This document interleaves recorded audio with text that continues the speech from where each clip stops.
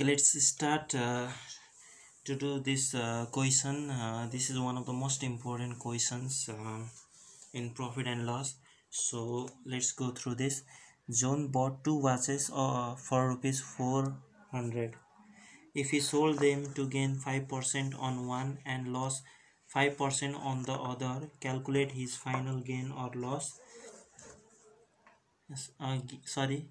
Final gain or loss percent if the selling price of both watches is the same.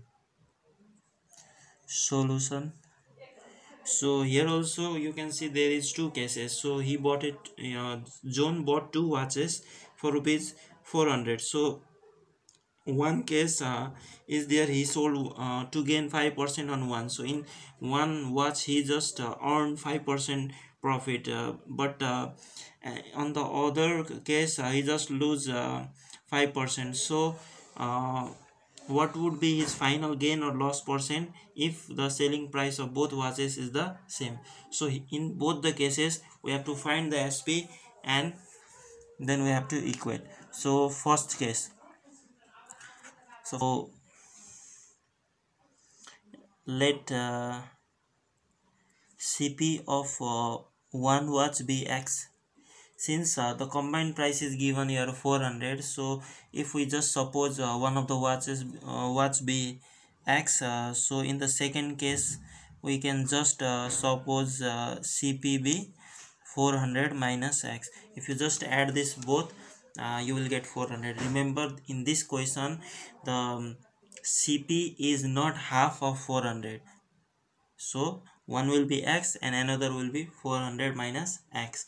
And then just in the first case there is a profit gain of 5%, so profit is 5% here, and then CP and profit given, so you can use the formula of SP. So when profit percent is given, the formula to calculate SP will be 100 plus P percent divided by 100 into CP. So 100 plus P percent is 5 divided by 100 into CP is X. So 105 by 100 into X, which will be 105X by 100. Similarly, in the second case there is a loss of 5%, so loss equals to 5%.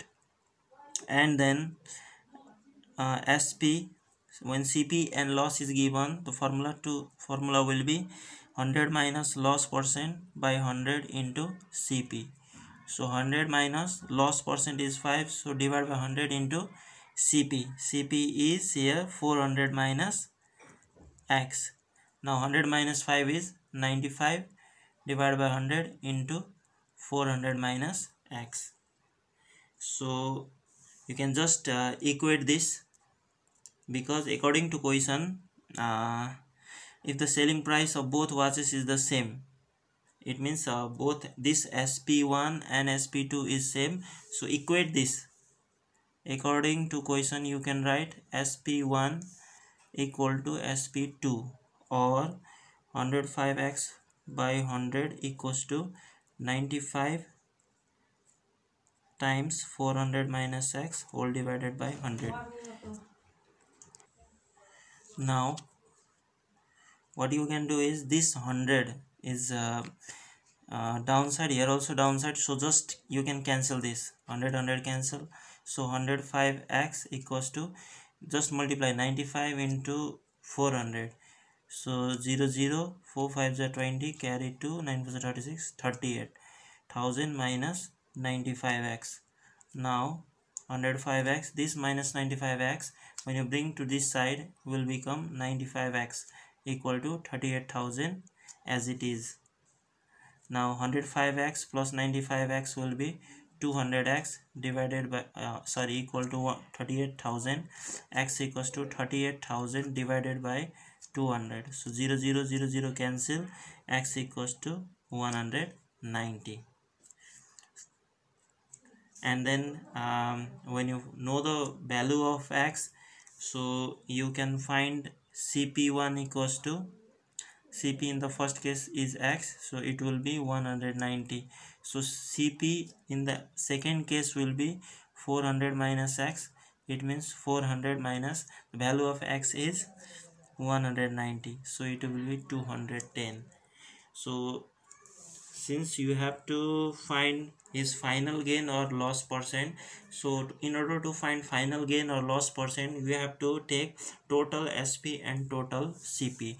So total CP, you already know, total CP is 400, and SP1 and SP2 are equal, so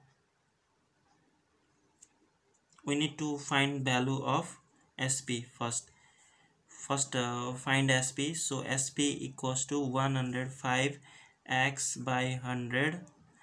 So 105 by 100 into value of x is 190. So you can just calculate this and find SP by using calculator. So it will be 199.5, and then SP of two watches will be this 199.5 into 2, because selling price is same, so just multiply it by 2.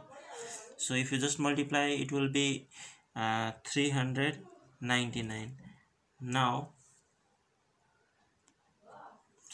just compare this. Total CP is 400 and total SP is 399, so definitely SP is smaller, so there is a loss. So you can find loss percent equals to CP.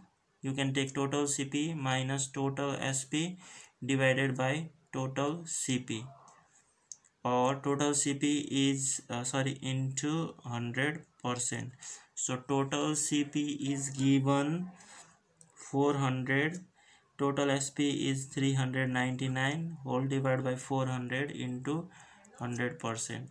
So this 20 and this 20 you can cancel, and this 400 minus 399 is 1 divided by 4%, which is equal to 0.25%. Please subscribe, like and share my videos with your friends. See you soon with more educational videos. Thank you.